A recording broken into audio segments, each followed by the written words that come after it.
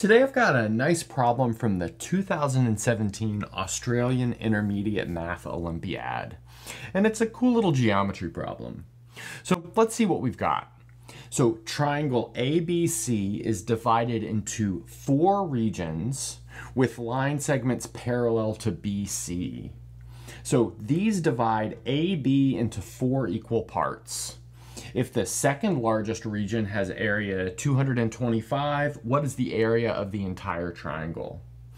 Of course, in order to get started with this type of geometry problem, it will be extremely useful to make a picture.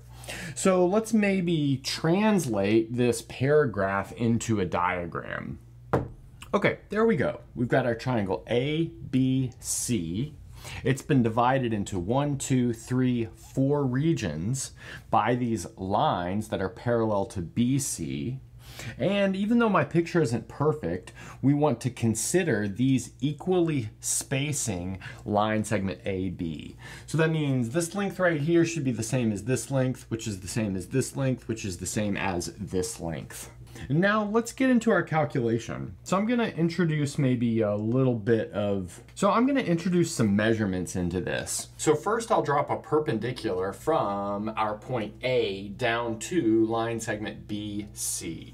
So let's see, that would look something like that. So that'll be perpendicular here, but because of our parallel condition, that's going to be perpendicular to all of these. Furthermore, I'm going to give us some measurements here. I'll call this H1 for like height 1. So the height of this smallest triangle. Then I'll call this thing right here H2 for the height of our next smallest triangle. Finally, this distance right here will be H3. And then this entire distance right here will be H4. Then I'll give the measurement of these segments B1, B2, B3, and B4 for base. So here we'll call this one B1, we'll call this one B2, this one right here will be length B3, and then this one down here will be length B4.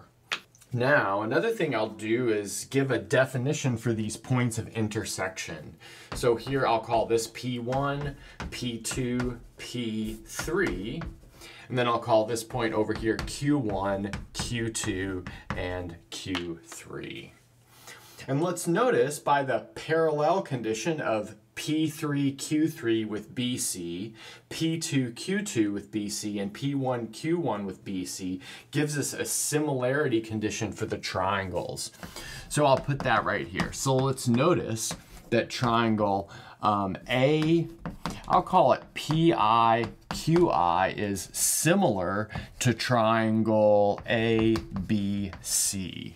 So that means all of these triangles in this picture are similar to each other. So A P1 Q1, A P2 Q2, A P3 Q3, and finally A B C.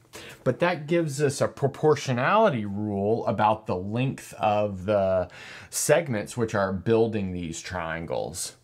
First of all, it tells us that H2 is equal to 2 times H1.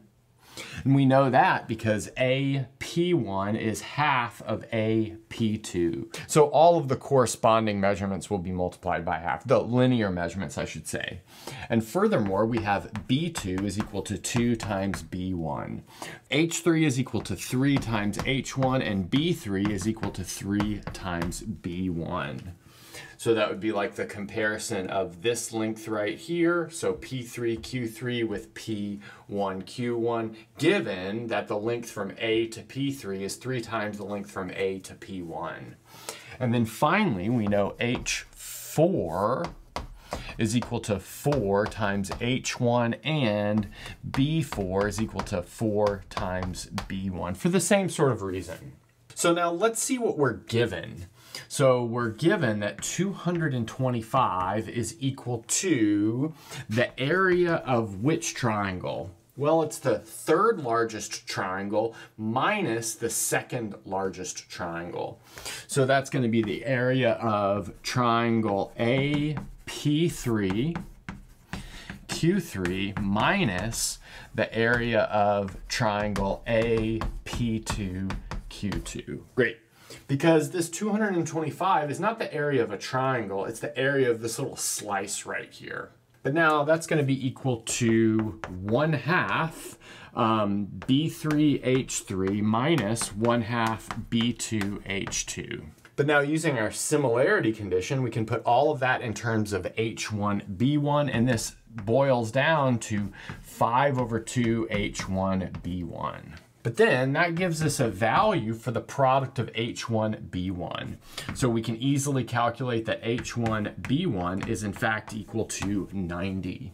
And we get that just by multiplying by 2 and dividing by 5. But H1 times B1 equals 90 means that the area of this smallest triangle up here is equal to 90/2, or 45.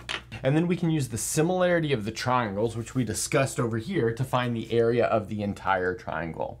So based off of our notation, the area of the whole triangle will be 1/2 B4 times H4. So let's finish it all off. So area of the entire triangle, so triangle ABC, which recall that was our final goal, should be equal to 1/2 B4 times H4.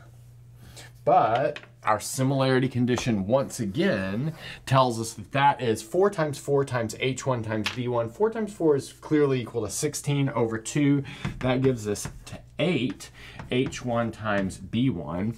But we determined that H1 times B1 was 90. So in the end, we get 720 for the area of this entire triangle. Now, if you've liked this video, I've got several other fairly elementary geometry problems on the channel if you'd like to check them out.